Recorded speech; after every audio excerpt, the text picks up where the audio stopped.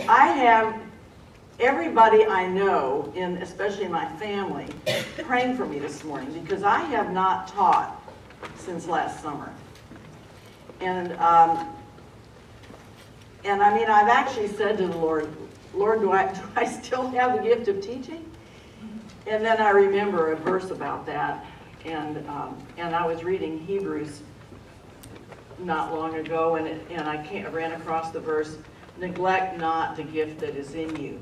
And so I've been asking the Lord since then, well, it's very comfortable not teaching. I can sleep through the night. I don't have to worry about having everything done to perfection.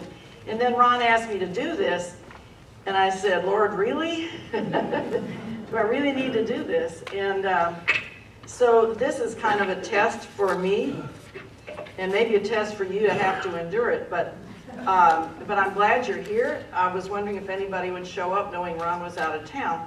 And we'll be back next week doing the same thing, but a different passage in Colossians. So I'm counting on the Lord this morning, as I never have before, and I presume you might be too, because you don't want to sit through a fruitless hour. So let's open with prayer. Lord, it's just amazing how you bring us together in one body in your church, and that you keep reminding us that we are your church, and that we are called together in a spirit of love and oneness to worship you, to study your word, to have fellowship together. This has been a place of profound blessing for many, many of us for many years. And for some of us, it's somewhat new, but your body is one body in Christ, and we are so grateful.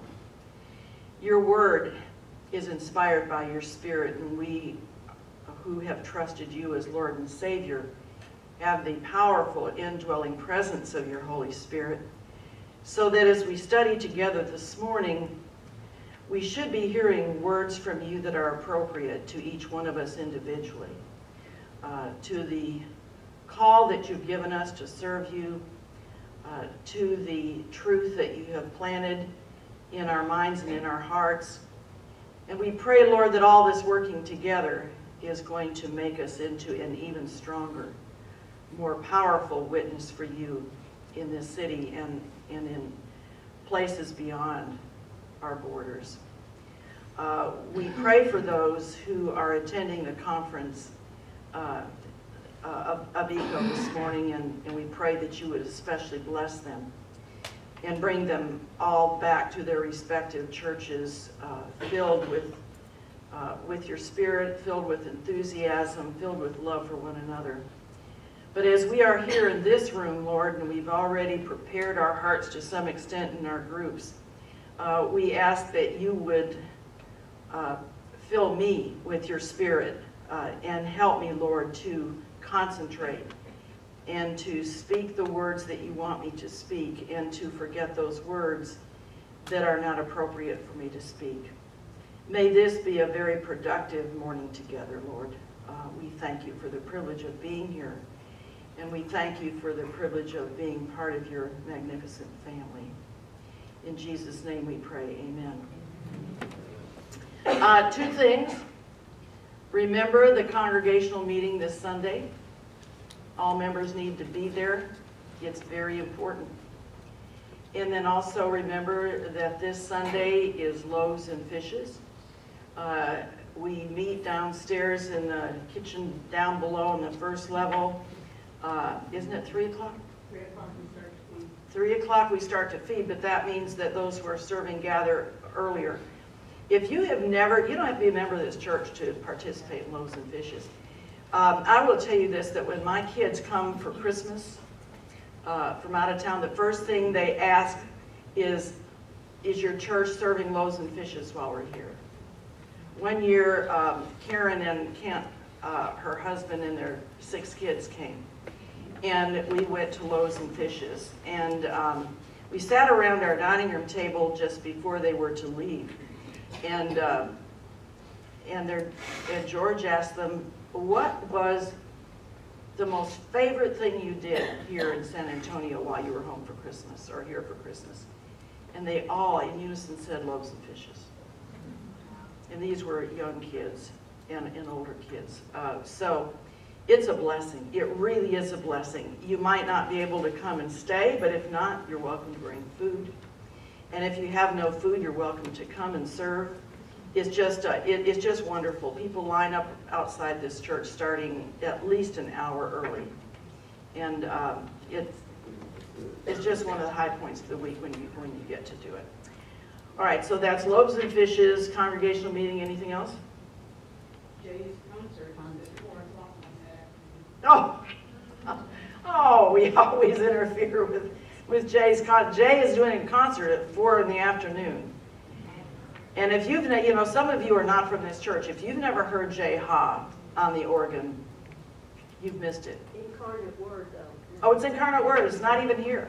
Well, that's how much I know. Incarnate Word in that chapel. Oh, wow. It's going to be beautiful. Mm-hmm.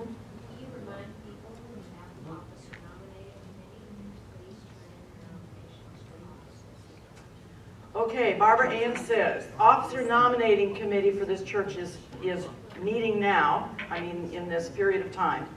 And if you have suggestions for elder or deacon, are there forms available in the Mosaic lobby? There's forms in the Mosaic lobby. You can also download the form from the website. Okay. And if you don't want to do either of those, you want to type something on your computer and send it to me by email, you can do that. Are you chair of the committee? Bless you. Okay, if you have anyone you want to nominate to be an officer of this church, that is really, really important. So see Barbara Ann Stevens and fill out one of those forms. I want to thank you, first of all, for your prayers during my long illness. I have not taught since last summer, and it's my heart's beating. Will I ever be able to do it again? That's not for me to decide, but at any rate, I'm not yet healed from the infection. It's an infection that the infectious disease doctor said could take at least a year to heal. He said it's possible it won't heal. So I'm on a very strong antibiotic, and I'll just stay on it indefinitely. Ken Kruger told me, sitting in Sunday school Sunday morning, don't get off of it. He had a friend who had the same thing, and he got off of the antibiotic, and the infection came back. So anyway, I am making progress, and I do thank you for your prayers. Now, open your Bibles to Colossians 1, verses 15 to 23. It would have been nice if ECO had chosen another time to meet where we wouldn't be in this particular passage. It's a great passage, but for me, this is difficult. I don't know, was it difficult for any of you? To get the meat of it, it's deep. It's deep. So,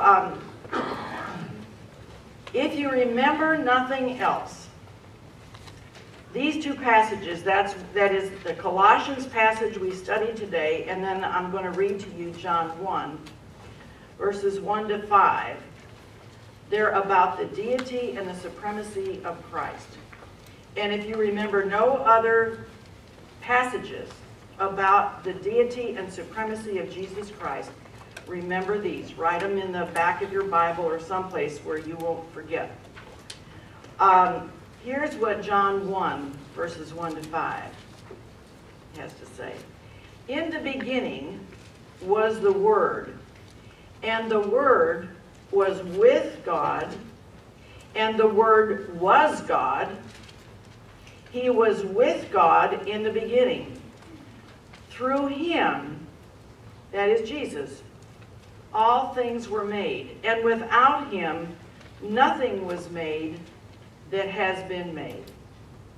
In Him was life, and that life was the light of men. The light shines in the darkness, but the darkness has not understood it. We usually hear this at Christmas time, but this is a passage to lock in your memory and combine it with this passage from Colossians. Now, Paul is writing to the Colossians, as you recall, because of heresy. Heresy had crept into the church. And I just want to make this comment. We're still in danger of heresy creeping into the church today, whether this church or any other church. if we're not careful, we let down our guard and we start believing things that are only partly true or not at all true, and we get off track. What was the Colossian heresy? False teaching had crept into the church, and it was called syncretism. Syncretism is a word you should remember. It's combining ideas from other philosophies and religions and combining it with Christianity, such as paganism, strains of Judaism, and Greek thought. It's like pouring all this in a mixing bowl, and you come out with syncretism. And we should never be guilty of that in this church. We should guard what we hear. We should guard what is being taught and listen carefully to what is being preached. The most dangerous aspect of the Colossian heresy was its depreciation of the person of Jesus Christ. To those teaching heresy in Colossae, Christ was not the triumphant Redeemer to whom all authority in heaven and on earth had been committed. At best, he was only one of many spirit beings who bridged the space between God and man. So the scripture we are studying today is part of Paul's answer to this heretical teaching. So to refresh our memories, let's read through this again. He is the image of the invisible God, the firstborn over all creation. For by him all things were created, things in heaven and on earth, visible and invisible, whether thrones or powers or rulers or authorities, all things were created by him and for him. It's easy for me to remember by him, but to remember that all that he has created is for him sheds a different light on it.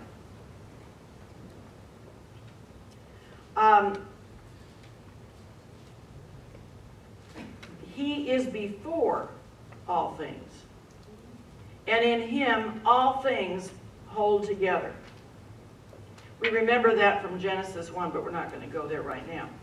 And he is the head of the body, the church. He is the beginning and the firstborn from among the dead, so that in everything he might have supremacy. For God was pleased to have all his fullness dwell in him, and through him to reconcile to himself all things, whether things on earth or things in heaven, by making peace through his blood shed on the cross. Now, in parentheses, remember this passage from Hebrews 9, verse 21. The law requires that nearly everything be cleansed with blood, and without the shedding of blood, there is no forgiveness. Now, a comment I want to make is we're living in a time in our own country where there's a lot of syncretism. There's a lot of heresy. And without the shedding of blood, there is no forgiveness. Takes away this idea that we are going to get to heaven by being good, or with our best self-effort, God will be pleased with us. We are all sinners, all condemned to be separated from God for eternity, except through Jesus Christ and his shed blood. Now, going on with verse 21 in Colossians 1. Once you were alienated from God and were enemies in your minds because of your evil behavior. If you remember the background of the church at Colossae before they were a church, they were involved, as were all those cities in that area, they were involved in idol worship. And so now they have turned from that. But when they were involved in idol worship and calling other things gods, they were alienated from God. And they were enemies in their minds because of their evil behavior. Evil behavior is going to be a natural outcome of being separated from God. Verse 22, but now he has reconciled you by Christ's physical body through death to present you holy in his sight, without blemish and free from accusation. Think of the worst thing you have done in your whole life, whether others know about it or not. Think of that thing that you hope that nobody ever finds out about you. Through Christ and his cleansing, in Christ's presence, we are free from accusation. But here's the big if in verse 23. If you continue in your faith, established and firm, not moved from the hope held out in the gospel. If you continue in your faith. The writer to the Hebrews has something to say about that, which we don't have time to go into today. But if clauses in the scripture always make me nervous. Because salvation is free, but there's an expectation when you receive Jesus Christ as your Lord and Savior and receive forgiveness for your sins. There's an expectation that you follow him as his disciple and continue in your faith, established and firm, not moved from the hope held out by the gospel. This is the gospel that you heard, that has been proclaimed to every creature under heaven, and of which I, Paul, have become a servant. If you want to meet somebody who had a lot of things to regret and had a reputation that was absolutely horrible, think about Paul before he was converted on the Damascus Road. He was out killing Christians. He was putting them in prison. There was a lot that Paul wished he hadn't done, but he's been cleansed, just like we have been, if we know Christ. Now, in this passage, there are three sweeping statements concerning Christ. These show Christ's relation to deity. One, Christ is the image of the invisible God. 2 Corinthians 4:4, the God of this age has blinded the minds of unbelievers so that they cannot see the light of the gospel of the glory of Christ, who is the image of God. Paul is not teaching that Christ is the image of God in a material or physical sense. The true meaning must be sought on a deeper level than this. Nor should we limit the concept to one stage or period of Christ's existence. Christ always has been, is, and always will be the image of God. His incarnation did not make him the image of God, but it did bring him as being that image within our grasp. How is Christ the image of God? In the Greek, there are two ideas for image. One is likeness. Christ is the image of God in the sense that he is the exact likeness of God, like an image on a coin or the reflection in a mirror. Hebrews 1, verses 1 to 3 says this. In the past, God spoke to our forefathers through the prophets at many times and in various ways. But in these last days, and we are all in the last days, he has spoken to us by his Son, whom he appointed heir of all things, and through whom he made the universe. Now take that into your college science class. The Son, verse 3, the Son is the radiance of God's glory and the exact representation of his being, sustaining all things by his powerful word. After he had provided purification for sins, he sat down at the right hand of the Majesty in heaven. Now the other idea is manifestation. That is, God is the image of God in the sense that the nature and being of God are perfectly revealed in Jesus. I want to stop here and make a comment, and I'll probably say it again before we're finished. when someone says to you, but we all worship the same God, true or not? No. You cannot eliminate Jesus Christ from the Godhead and still worship the same God. As a matter of fact, before I started preparing this lesson, I got an email from my daughter Karen in Virginia. And she sent me an article from the Washington Post about a professor at Wheaton College who may or may not be relieved of her responsibilities at Wheaton because she was quoted as saying, "We all believe in the same God." That's not the gospel. It is not. I'm sorry she's going through this, but I'm glad they caught her on that because that is not a biblical statement.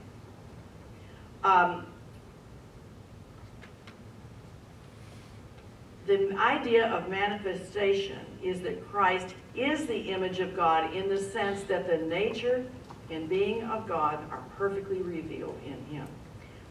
John 1:18, no one has ever seen God, but God, the one and only, who is at the Father's side, has made him known.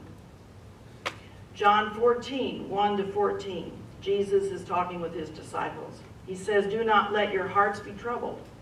Trust in God, trust also in me. In my Father's house are many rooms. If it were not so, I would have told you.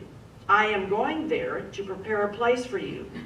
And if I go and prepare a place for you, I will come back and take you to be with me, so that you also may be where I am. You know the way to the place I am going. Thomas said to him, Lord, we don't know where you are going, so how can we know the way? Jesus answered, and this was one of the first verses I memorized as a little kid. In fact, my brother was memorizing to get points to go to camp. And I was his little sister who stood beside him as he was quoting, reciting this to my mother. So I learned it, and it's never left me. John 14, verse 6. I am the way, the truth, and the life. No one comes to the Father except through me. You cannot take Jesus out of the equation and still have salvation. It won't work. If you really knew me, you would know my Father as well. From now on, you do know him and have seen him. Philip said, Lord, show us the Father, and that will be enough for us. Jesus answered, don't you know me, Philip, even after I have been among you for such a long time? Listen to this. Anyone has seen me, has seen the Father. How can you say, show us the Father? Don't you believe that I am in the Father and that the Father is in me? The words I say to you are not just my own. Rather, it is the Father living in me. That's amazing. We have Jesus as believers. We have Jesus living in us. And Jesus says the Father is living in me. Who is doing his work? Believe me when I say I am in the Father and the Father is in me. Or else believe the evidence of the miracles themselves. I tell you the truth, anyone who has faith in me will do what I have been doing. He will do even greater things than these, because I am going to the Father. Go home and read that and think about that. That's a mouthful. I mean, that's profound. Anyone who has faith in me will do what I have been doing. So I've been asking for years, so how come the church is so weak in doing the things that Jesus did when he was here? Jesus says, I will do whatever you ask in my name, so that the Son may bring glory to the Father. You may ask me for anything in my name, and I will do it. Now, we're going on to verse 18. Christ is the head of the church. Verse 18, and he is the head of the body, the church. He is the beginning and the firstborn among the dead, so that in everything he might have the supremacy. What does it mean to be head of the church? Jesus Christ, as head of the church, is its chief leader. That's why no church that is really a church can eliminate Jesus Christ from their message of the gospel and still be a church.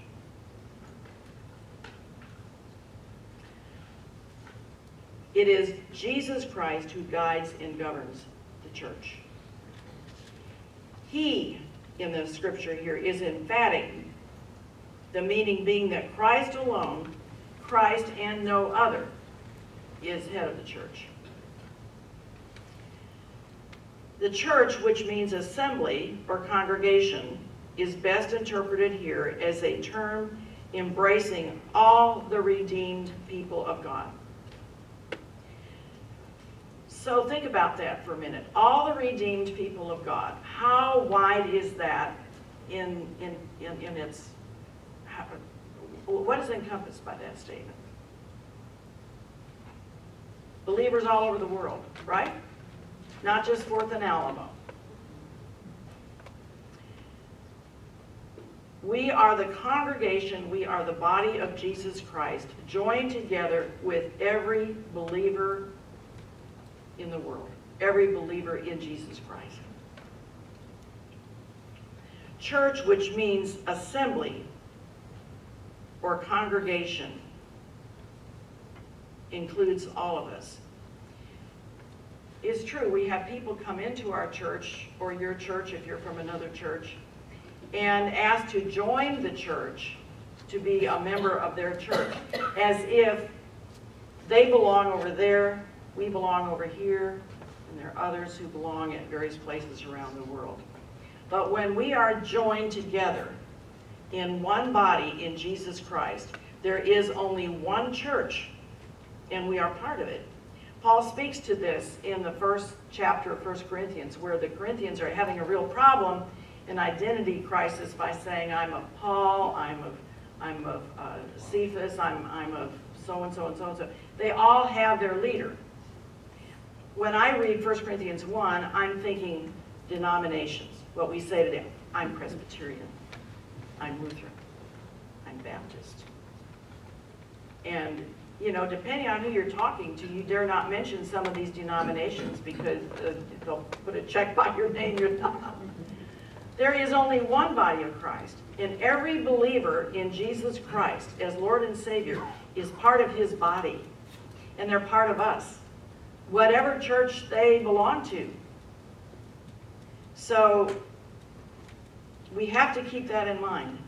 And I know with the issues we've had in this church recently that I hope and pray are now settled, we are one. We are one with the people who were here. We are one with the people who have left. We are one with our brothers and sisters around the city who are worshiping Jesus in churches by other names. We are all one in Christ. Being one in Christ, or using the word church, suggests at least three things. The church is a living organism composed of members joined vitally to one another. You might hate me for saying this, but I'm going to say it. So how is it then? How is it that sometimes we have to leave this church and go somewhere else?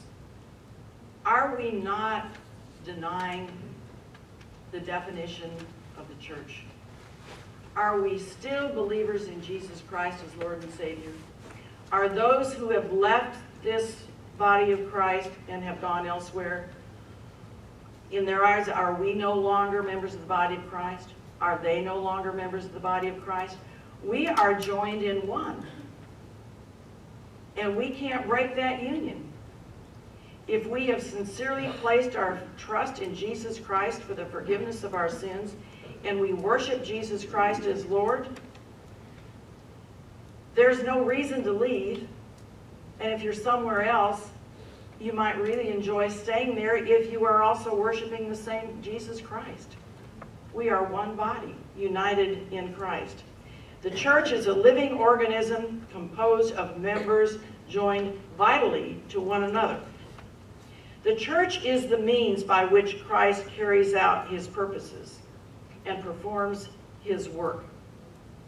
It has nothing to do with the denomination, what you have on your letterhead, whether you're Presbyterian, Baptist, Lutheran, whatever.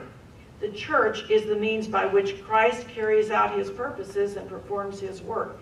And it takes all of us working together all over this city and in foreign countries to get that work done.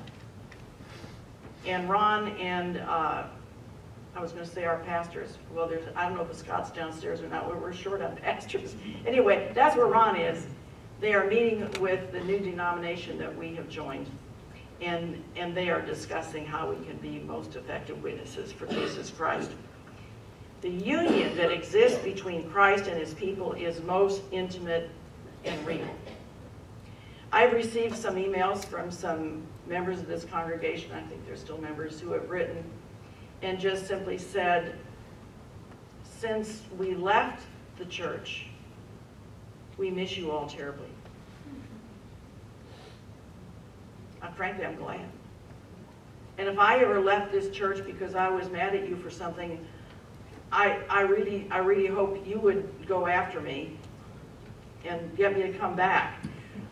There is a relationship, not by our own liking of one another or always agreeing with each other. It is through the blood of Jesus Christ.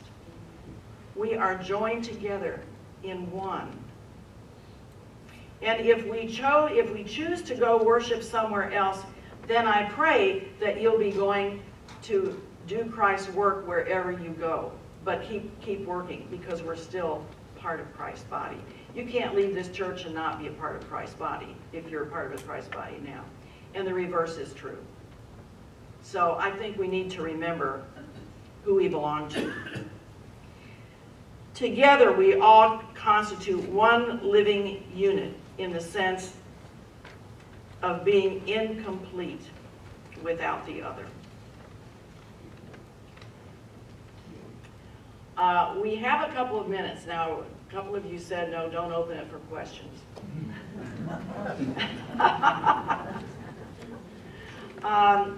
Do you have comments or questions? And I'm going to go back to the one I raised by this Wheaton professor. I'm anxious to see what they do with her. This is not typical of Wheaton for anyone on that faculty to say.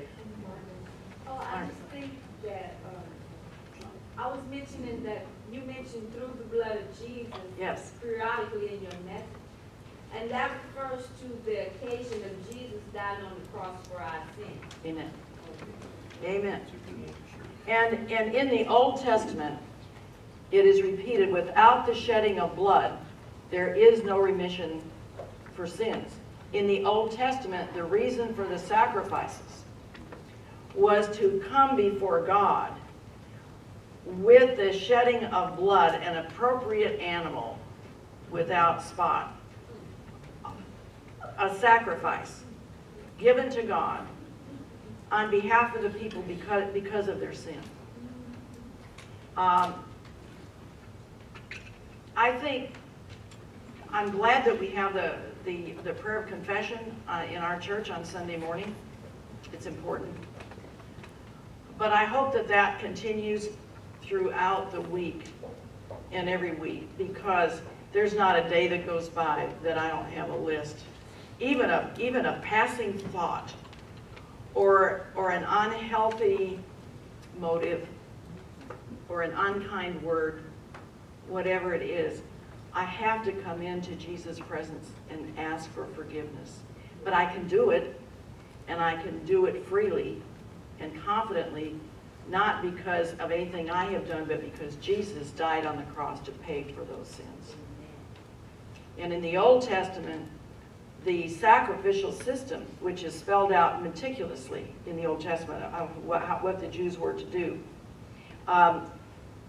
You cannot come into God's presence with sin. You can't. But you don't have to, because Jesus has already paid the price.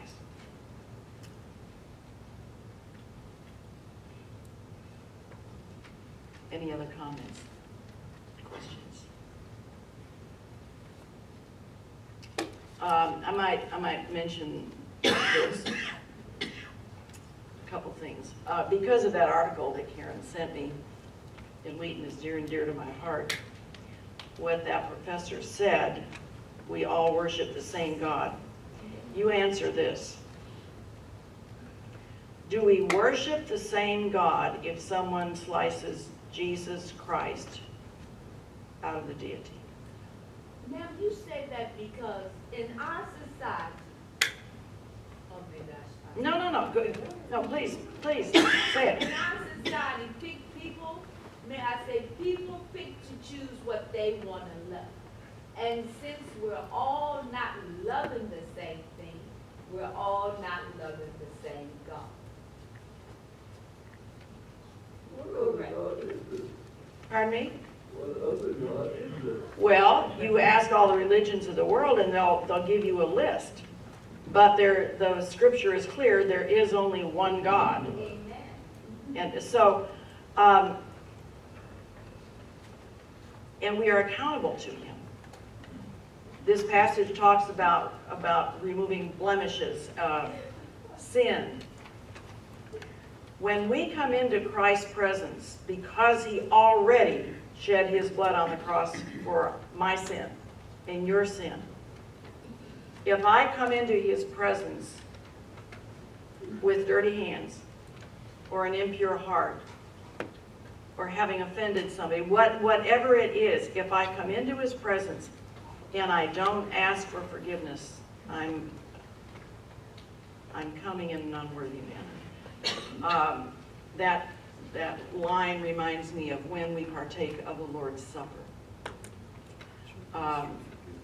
When we do not, in every worship service we have a prayer of confession. That is never sufficient for me. I'm glad we have it, but I need more than that. And so every day, if I could still get on my knees, I would be on my knees confessing my sins.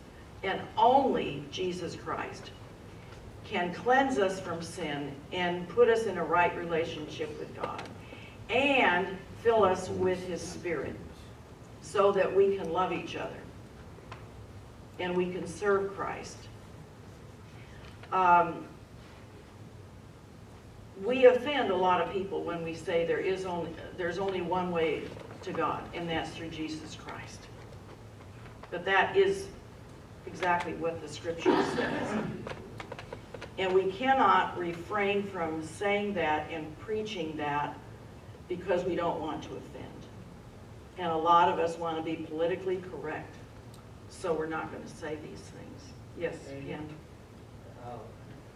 Judaism, Islam, and Christianity all say we worship the God of Abraham. But Christianity says we worship God, the Father of Jesus Christ. Right. The others do not. They do not. They do not. That is a big distinction. It's a huge distinction, and we can't wiggle out of that so that we don't offend somebody. The gospel is an offense to those who do not believe, unless the Spirit is working in their heart. And we will get a nudge from the Spirit when it's time. I've known some people for ages, but there is a time that comes when I feel the moving of the Spirit. Now is the time. Go ahead, explain who Jesus is. Not everyone is willing to hear it or will believe it, but the Spirit will work. And when the Lord is working on someone to bring that person into his family, one of us is going to get that nudge. Go ahead, share the gospel. But we better be sure we know the gospel. There is no other way of salvation. There is no other way to be forgiven of sins than through Jesus Christ. but I don't know of any other, there are no other religions of the world that will acknowledge the efficacy of Jesus' blood on the cross for the remission of sins. Do any of the others acknowledge the Holy Spirit? That part of the Trinity? I don't know of any. Do you? Any of you? You know, even if you go to Genesis 1:1, you find all three members of the Trinity at work there in creation. But a lot of people don't have an idea who the Spirit is. And so you hear these comments, but we all worship the same God. We don't. We don't. You cannot slice Jesus out of the Trinity and still worship the same God. You can't do it. Give you a follow-up Yeah. on what I said. Judaism says the Messiah has not come. Yeah. Islam says in Surah 19 that it is an abomination to say that God had a son. So we're And gonna. but they all say we're the God of Abraham. So you've got to make that distinction. We are God, the Father of Jesus Christ. You're absolutely right.